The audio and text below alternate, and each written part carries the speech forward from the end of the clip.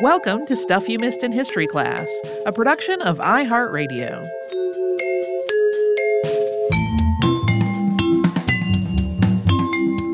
Hello and welcome to the podcast. I'm Holly Fry. And I'm Tracy V. Wilson. Okay, Tracy, I think it's fairly safe to say that almost everyone in our age group, probably younger and certainly some older, has seen the famous footage of Galloping Gertie.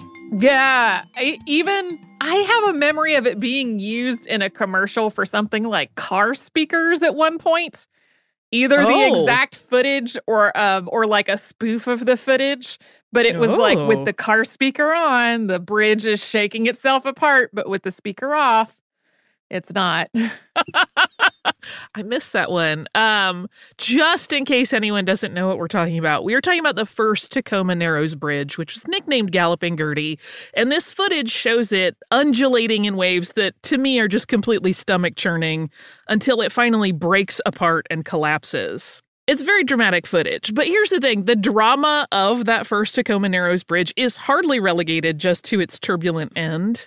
There's a lot more to that bridge's story, from its inception to financing issues to some surprising legal happenings after it fell apart, and how it spawned this entirely new approach to bridge design. So today we're going to talk about Galloping Gertie, how it came to be, its collapse, and what happened after its failure. Pretty much as soon as people started driving, people started talking about how there needed to be a bridge connecting Tacoma to the Great Peninsula, also known as the Kitsap Peninsula.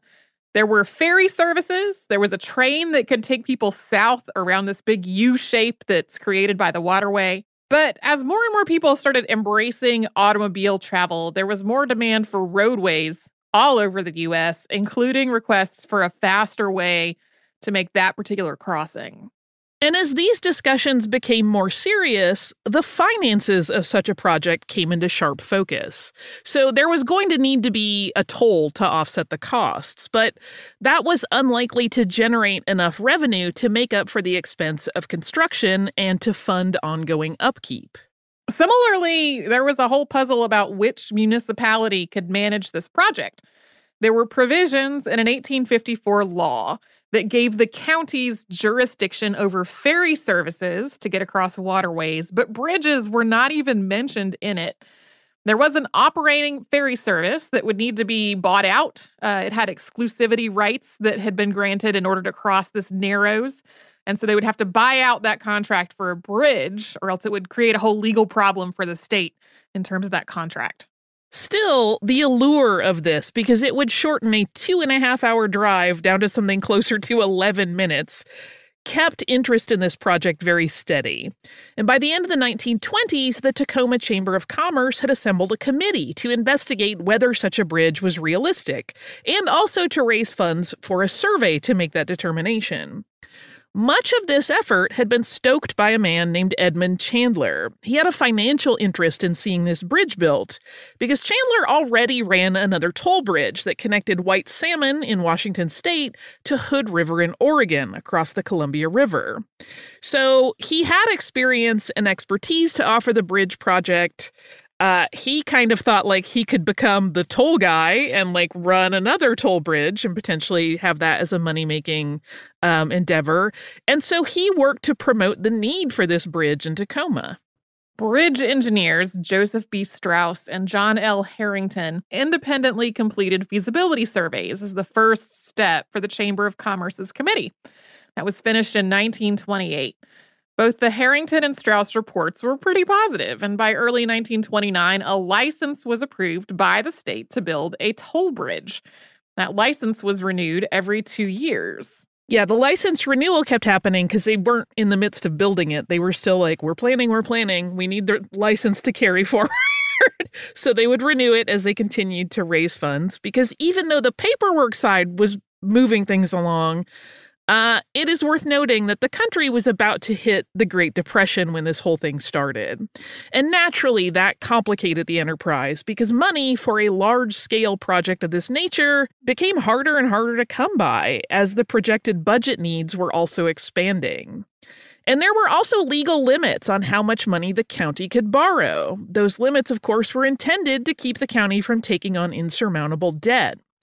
But as it related to this particular initiative, it was making the Tacoma Narrows Bridge seem less and less likely to become a reality. Once again, Edmund Chandler offered his services. He worked with Pierce County and the Tacoma Chamber of Commerce to set up the Tacoma Narrows Bridge Company. This was a private corporation, and Chandler owned it. And this setup meant that the limits that would be applied to a government entity borrowing for the construction of a bridge, those limits were no longer a hurdle. The plan was that Chandler's company would borrow the money, build the bridge, and then sell it to the county when it was done. Feels a little shady, which will come up again. The Tacoma Narrows Bridge Company applied for a $3 million loan from the federal government's Reconstruction Finance Corporation.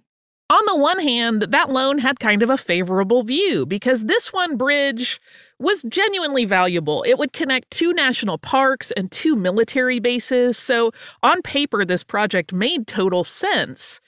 But on the other, an assessment by the Reconstruction Finance Corporation determined that the tolls that the bridge would collect were just not going to recoup the loan amount in any kind of worthwhile time frame. The application was temporarily withdrawn for reworking, and in the meantime, the state governor had allocated $700,000 for the project.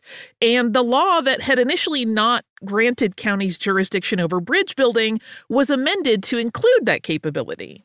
Chandler's company once again submitted the loan application, but this time he went to the newly established Public Works Administration in the hope that some of the funding would be from a grant rather than this entire thing coming as a loan. But this plan did not work. The application was denied, citing the fact that, quote, the funds of the Public Works Administration are now practically depleted. And further, the state of Washington has already shared liberally in these funds. It did not help that the PWA could plainly see that the Tacoma Narrows Bridge Company had been set up to sidestep that law regarding loan sizes, and the whole thing made Chandler seem really, really shady. Additionally, the PWA felt that the numbers in his loan application were way off. It seemed like the estimates for toll revenue were higher than was really realistic, and that the estimated cost of the construction was lower than it should have been. So at this point, it seemed like the bridge was back to square one. When the state minimized Chandler's role and created the Washington Toll Bridge Authority in 1937, it helped this project finally gain traction with the PWA. Incidentally, Chandler later sued the WTBA for monies he believed he was owed for, quote, preparation of estimates, surveys, maps, and other items, which he prepared prior to 1936 in connection with the then proposed construction of a toll bridge across that portion of Puget Sound known as the Tacoma Narrows. That case was dismissed in 1943. In creating the Washington Toll Bridge Authority, the state had been really, really careful and deliberate.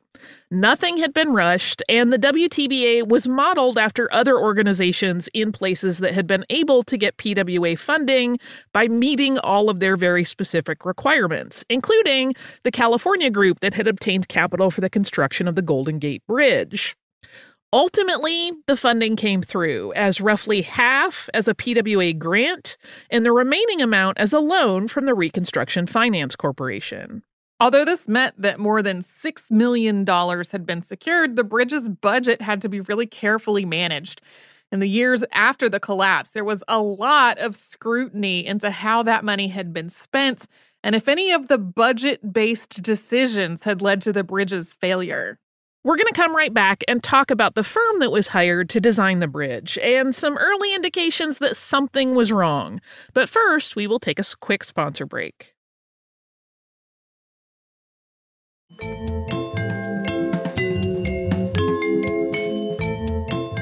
The New York firm of Leon S. Mosieff designed the superstructure of this bridge.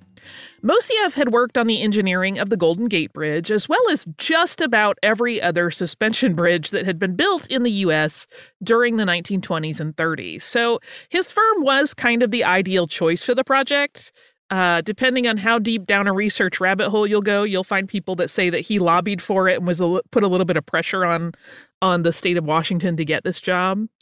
But Mosieff had become known for his bridges designed based on deflection theory, which stated that longer suspension bridges could be built with less steel because their weight didn't require trusses built beneath the road to withstand wind and traffic. That approach, which required two towers for the bridge work to stretch between rather than what you've seen in bridges that are older that have physical supports from below all along the length of the bridgeway, had been very successful on many bridges already, long before Mosieff was given the Tacoma Narrows job, and he used that same design approach again. Construction started in November of 1938, and while the bridge was being built, workers had noticed that there was a lot of movement, just a rippling movement, even in a light wind. Toward the end of construction, that movement had become so common and intense enough that workers were said to have chewed on lemons to stave off motion sickness. This sounds miserable to me as a person prone to motion sickness. The thinking had been that once the bridge's concrete lanes were poured so traffic could cross the bridge, that rippling would diminish, but it really did not. There were various efforts made to try to get this vibration to stop or even just be reduced. None of them really had a significant result. Of course, this was concerning, so a study was commissioned by the Washington Toll Bridge Authority to examine the issue.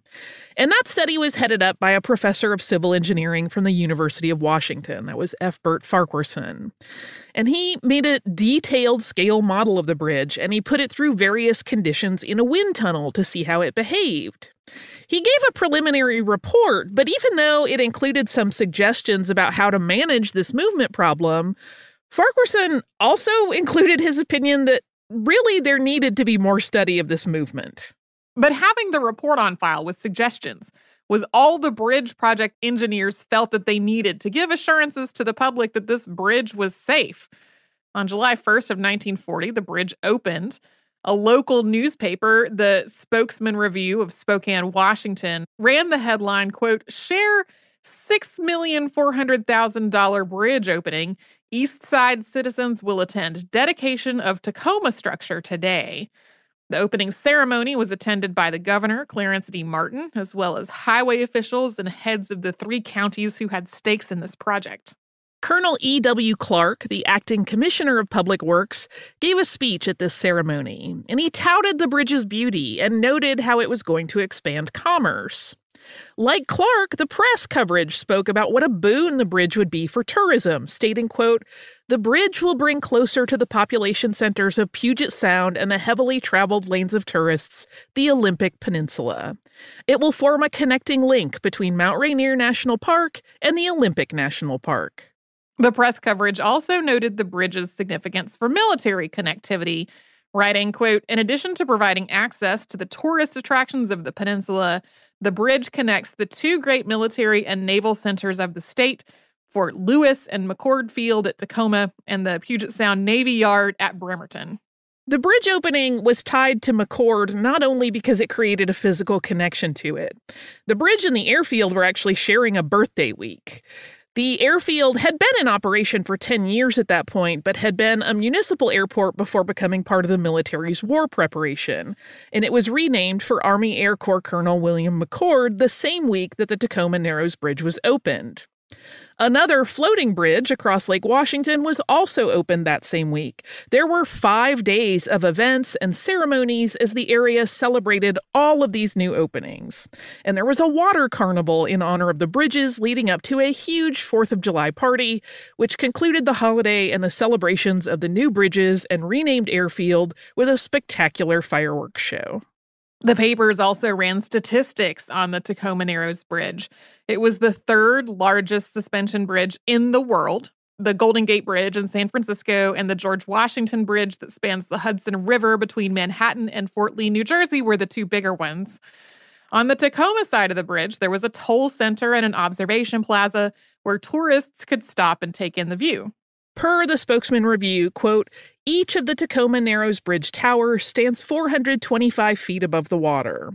The cables carried by these towers were spun from 6,308 wires, anchored at each end to huge blocks of concrete weighing approximately 52,500 tons. The two main cables have a total weight of approximately 3,817 tons, and the total suspended weight which they sustain is in excess of 11,250 tons. At the final tally, the Public Works Administration grant had provided $2,880,000 for the project, and the Reconstruction Finance Corporation loaned the state of Washington another $3,520,000. This bridge allegedly had the nickname Galloping Gertie from the very start because of its tendency to undulate. Construction workers are said to have started calling it that as it was being built. It also got another nickname among motorists, which was the roller coaster. It was not unusual to be driving across the bridge and just see the car in front of you dip out of view, which in the daytime was unsettling. And at night, it meant it just sometimes looked like their lights suddenly blinked off. That kind of sounds more unsettling. There were even some drivers who sought out that unsettling thrill. They would try to time their crossing of the bridge to the best wind conditions so they could really get that roller coaster effect. Yeah, there were also pedestrians that did this, that were like, I'm going to walk across that bridge when it's all crazy. I don't think that sounds fun, but everybody has their own desires. On November 7th, 1940, just 4 months and 6 days after the bridge opened, it famously collapsed. That day, the wind blowing from the west to east reached an estimated 42 miles per hour. That's about 67.6 kilometers. And while it was common for the bridge to buck up and down in the wind, the motion that the westerly wind stirred up seemed a little bit different that day. The sides of the bridge were rippling, but not in phase with one another. So the bridge started this twisting side-to-side motion as well as up and down. This was a motion that was not normal for it at all. So one of the reasons we can say that it famously collapsed is that there is footage of it, quite a lot of footage of it. The most famous footage was shot by Barney Elliott and Harbin Monroe. They owned a Tacoma business called The Camera Shop, and both of them always kept their cameras loaded. According to the account of Monroe's widow decades later, quote, when they got the call the bridge was really jumping, they jumped in their cars and prayed they got something, that something being pictures, and they did. Their film made it into newsreels that were shown in theaters all over the U.S. and around the world. And that footage was awarded Outstanding Domestic Newsreel of the Year by the National Headliners Club. Copies were requested by engineers around the world so they could study what happened. But it is very likely that most people have seen this footage at the wrong speed, according to a paper that was released in 2015 by Texas State University physics and astronomy professor Don Olson and collaborators Joseph Hook and Russell Dosher. When reviewing the footage, which had been converted from film to video a very long time ago, the researchers noted that the bridge was shown having 18 twisting cycles per minute. But this did not match up with the recorded information that had been noted by engineers the day of the collapse. That data listed the most rapid pacing of the twisting at 12 cycles per minute. Elliott and Monroe's footage had been shot at 16 frames per second, but when it was converted to video, it had been presumed to have been shot at 24 frames per second. So the movement has long appeared to have been even more frantic than it actually was.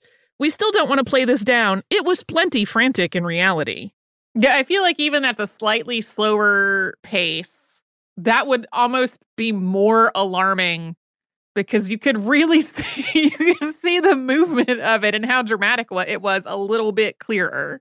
Yeah, it's funny. I read one while I was researching this particular part of it. One quote, I don't remember if it was from the main researcher or not, that was like, no, slow down. It's really quite beautiful and elegant. And I was like, for real?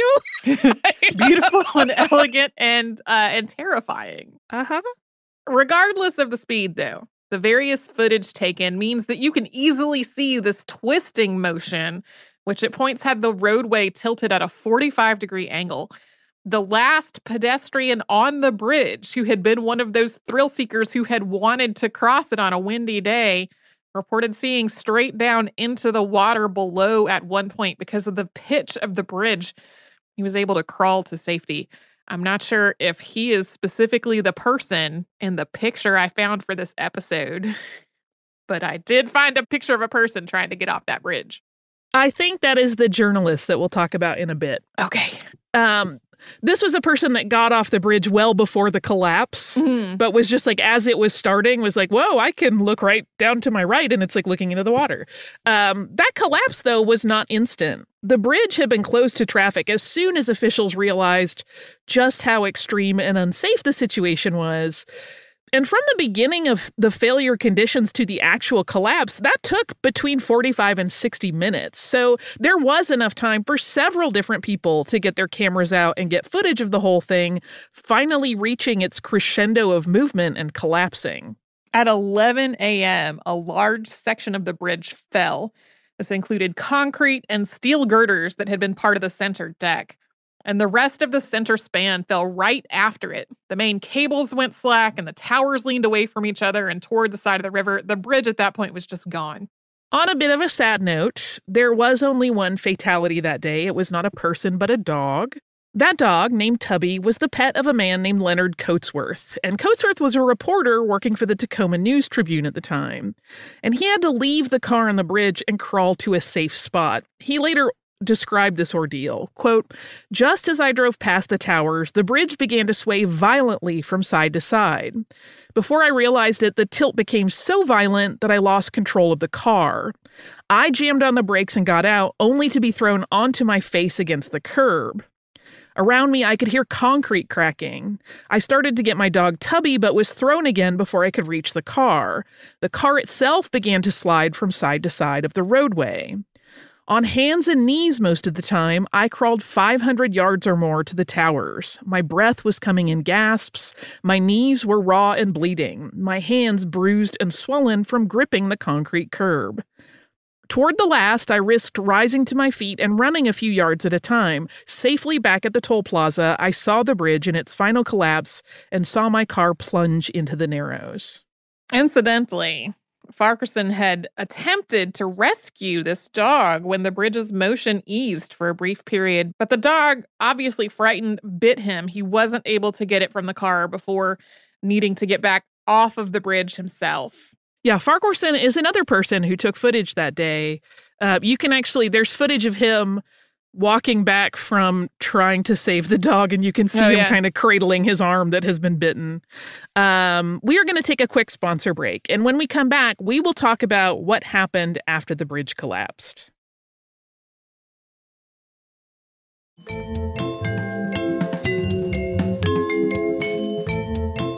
Papers around the world ran the story of the bridge for days, under headlines like "Galloping Gertie lies down in river." One of the biggest issues immediately following the bridge disaster was, of course, placing blame somewhere. Who or what entity had dropped the ball and, as a consequence, endangered the public in the process? There was a lot of finger-pointing. Congressman John Coffey, who was born and raised in Tacoma, made public statements that corners had been cut to meet budget limitations. The bridge engineering firm that the federal government had assigned to the project, including Leon Mosieff himself, was initially blamed for the failure by the project's engineer, Clark Eldridge. But he walked those statements back almost immediately, claiming that he had been misunderstood by the press. Eldridge had been frustrated about the bridge budget from the very beginning. He had estimated the needed budget at $11 million. That was almost twice what was eventually obtained. It seemed really natural to him to blame Mosieff's cost-cutting design. And as for Mosieff, he told the press, quote, "I'm completely at a loss to explain the collapse." Yeah, do keep in mind, he had built a lot of bridges before this time on this same set of principles, and there had not been problems. There were 23 different insurance companies involved in trying to sort this whole situation out. While at the same time, the Reconstruction Finance Corporation, the Federal Public Works Administration, and the Washington Toll Bridge Authority were feverishly trying to ensure that no government entity was made a scapegoat. To that end, multiple investigative commissions were established by those various entities and insurance companies to analyze all of the information available and to try to identify the critical failure that had caused the bridge to collapse. Bert Farquharson also continued his own examination of the bridge using his lab and wind tunnel setup. The various commissions and investigations initially all had similar assessments. The materials were ruled out as a problem. That put down rumors that inferior material had been used to cut costs. Similarly, the workmanship was deemed to be sound. That meant that the problem was somewhere in the design. But most assessments were that the project had been designed in accordance with current standards. Naturally, Leon Mosieff's firm began a very careful watch of some of their other projects, including their other famous suspension bridge on the West Coast, the Golden Gate Bridge.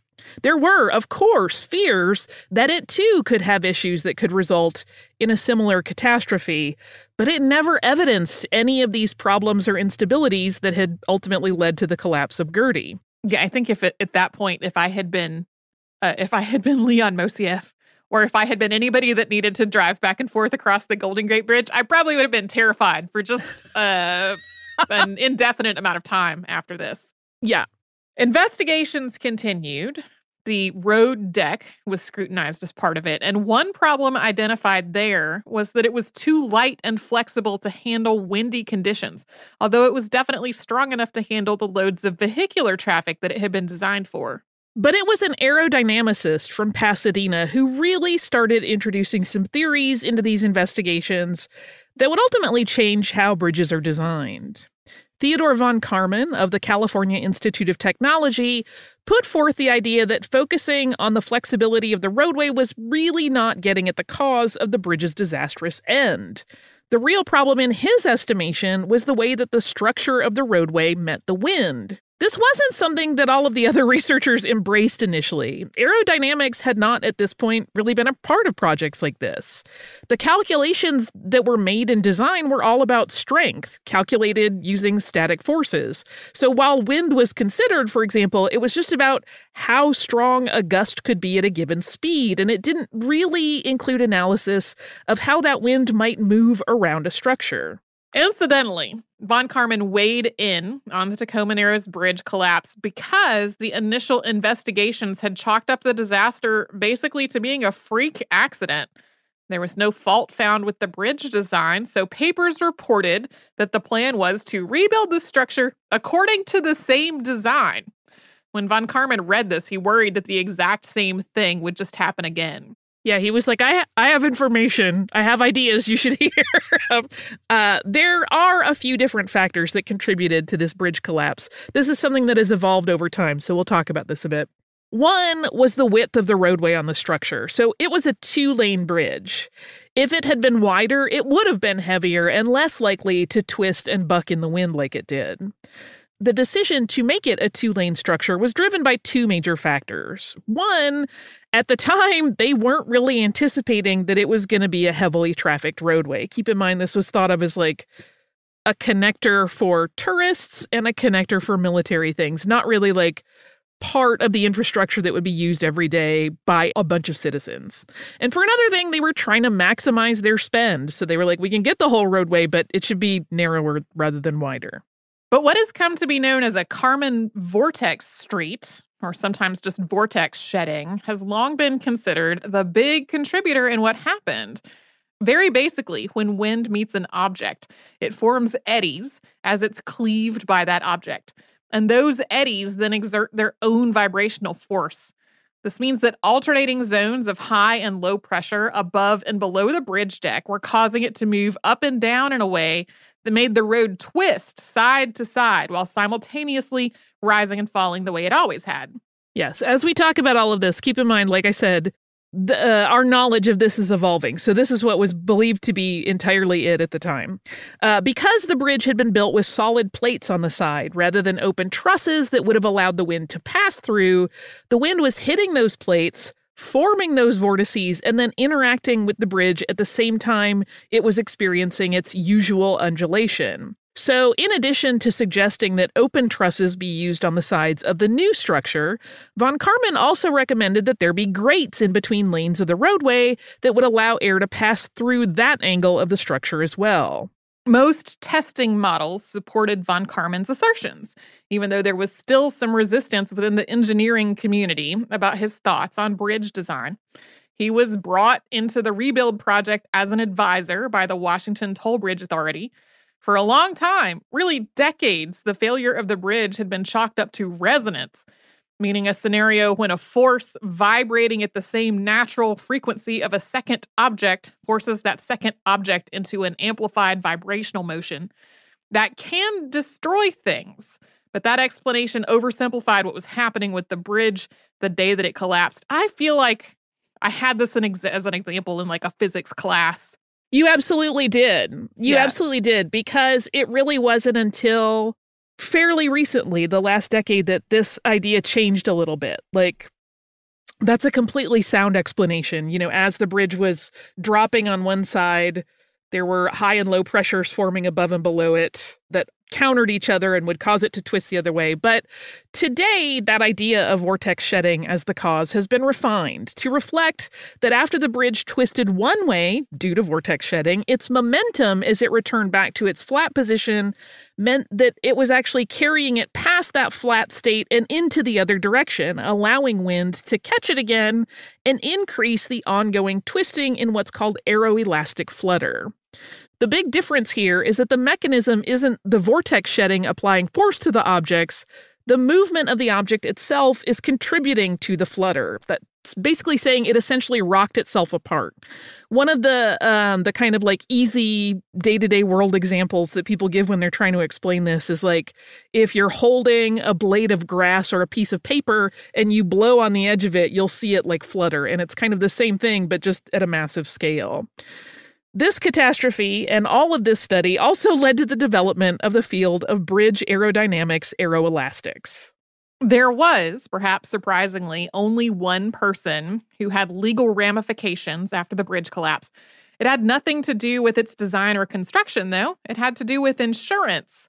On December 4th, 1940, the following article appeared in the Brooklyn Daily Eagle titled "Galloping Gertie Insurer Bailed Out." Quote, insurance agent Hallett French, 44, who wrote an $800,000 policy on Galloping Gertie, was free on $2,000 bail today on a charge of grand larceny. His company, the Merchants Fire Insurance Company of New York, charged that he had failed to remit $70,000 in premiums, including an $8,000 premium on the policy he issued against Galloping Gertie collapsing.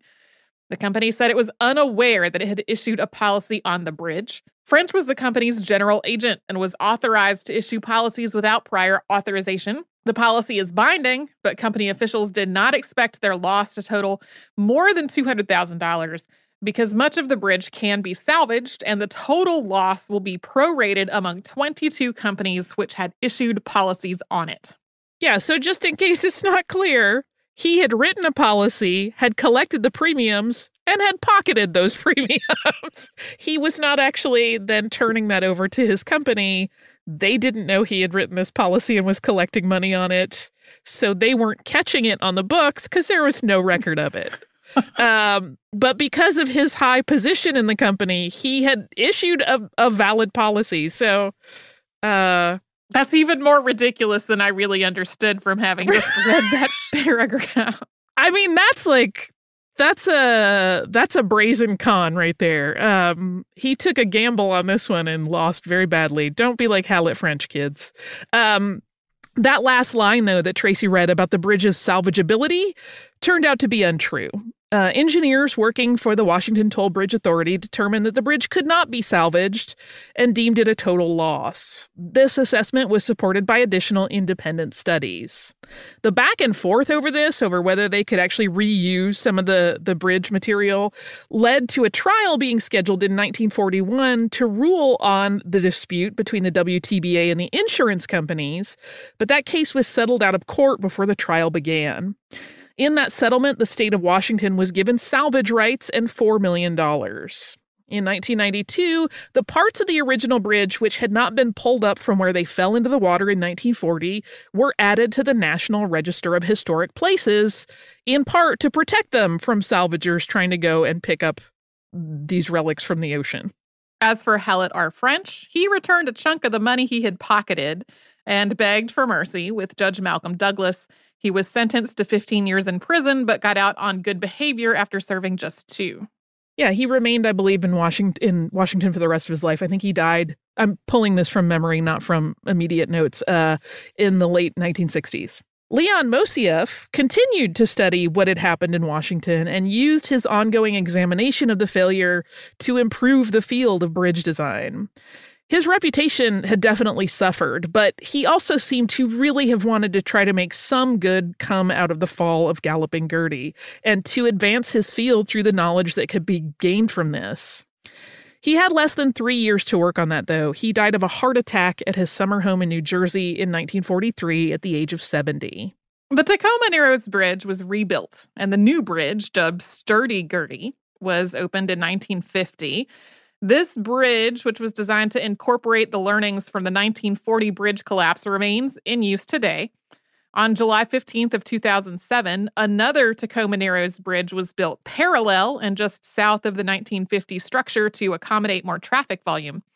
So the 1950 bridge carries westbound traffic, and the 2007 bridge handles the eastbound flow. When the 2007 bridge opened, the first car to cross it after the runners of a charity 5K was a 1923 Lincoln touring car, which was the exact same car that had been the first one to cross Galloping Gertie back in 1940. And now for an element of the story that is almost worthy of an October Halloween season episode. It has long been rumored that a mammoth version of the giant Pacific octopus species lives in the wreckage of Galloping Gertie that remains on the floor of the Narrows underneath those modern bridges. King Octopus, as he is often called, is practically a local celebrity. There are GPOs, giant Pacific octopuses, that live in the area, but the sad fact is they are not a long-lived species. They only live about 3 to 5 years at most. So the idea that there has been one that is there for decades is very fun. It's not really founded in reality, though. There are some sad aspects to that whole octopus thing that we'll talk about in our behind the scenes. Yeah. I'm glad you picked this one. It was one of those things where I was like, I'm surprised somehow neither we or any of the previous hosts have taken this on. Well, I think it's one of those things that people think everybody knows about, right? Yeah. Because we have all seen that footage, but like all of the crazy insurance and financing and like weird stuff, that doesn't really ever hit the public knowledge in the same way. It's like, I see a lot of discussions about like what caused this bridge to collapse and what have we learned from it, and like physics discussions. But when you get into the actual mechanisms of, you know, bureaucracy and red tape that are involved, it becomes a whole other story with its own sub-dramas that play out. Yeah. Yeah. I think I mostly remembered it as like physics problem, dramatic footage, and what I have now confirmed as we took a moment to leave room for an ad break, a Pioneer car audio commercial. I don't know exactly when, but yeah. Yeah, somehow I missed that one, even though I think I probably have always watched more TV than you. It seems like this would have been when I was in maybe high school or possibly college age, but I could just be making that up. I did not confirm when that commercial was actually airing. Do you have listener mail? I do. I actually have 2 pieces of listener mail. The first is from our listener, David, who writes, "Hi, Holly and Tracy. I'm a longtime listener and huge fan. I always enjoy recommending an episode to friends who mention an event or a person you've covered in depth. I also suspect my teenage kids have picked up a cool anecdote or perspective by osmosis more than once, so thank you for that. When I was listening to the Grand Central episode, you mentioned the extensive cleaning the building received a few decades back. One of my favorite little details to point out to visitors is the tiny little spot on the ceiling that the crew left filthy on purpose. You can still see a tiny rectangle of layered on soot and smoke and grime if you know where to look. Stand between the famous clock and the west stairway facing the steps. Look up and to the right along the vaulted edge, close to the painted image of the constellation Cancer, and you will see a small area that was left blackened to give you a sense of just how bad it was. I was there for the first time in about 15 months last weekend and took a photo." And he sent this photo, and it's a very tiny, it looks almost like someone put a sticker on the wall because it looks so completely different and weird. But in fact, that is historical dirt, which I absolutely love knowing that it's there. So thank you for that. I'm going to absolutely be looking for that the next time that I am there. So thank you for that, David, because I'm 100% looking. Our second email is from our listener, Aaron. This email delights me utterly. Aaron writes, "Hi, Tracy and Holly. Just wanted to let you know that Lou Garou, the beloved Rougarou at the Audubon Zoo in New Orleans, is now vaccinated. He has been social distancing and wearing his mask all year, but is ready to start meeting in small groups soon. As you can see on his vaccination card," there's a photo attached, "he received I believe this is pronounced Zoetis vaccine, which is used for the great apes. He enjoys dressing up for holidays throughout the year, as can easily be seen through a quick Google search. Hopefully he'll be ready to go for the next Rougarou festival so you can visit soon. I enjoy the podcast and your New Orleans live show was great. Thanks for all that you do, Aaron." I did not know that there was a Rougarou at the Audubon Zoo, and now there's another place I have to go. This is adorable. It's basically a cute figure that they have set up, a Rougarou standing there in his majesty, wearing a mask. So for anybody, it's not an actual animal. It's a display. It's adorable, though. I want to go so bad now, and I love that he's got a little vaccine card. That means we can hug him, I hope. So Aaron, thank you so much, because that is an absolute delight and a thing I didn't know about. Now I know, and look out. Look out, Zoo, I'm coming. If you would like to write us, you can do so at historypodcast@iheartradio.com. You can also find us everywhere on social media as Missed in History. And if you, for some reason, have not yet subscribed and you're thinking you want to, that's easy as pie. You can do that on the iHeartRadio app, at Apple Podcasts, or wherever it is you listen.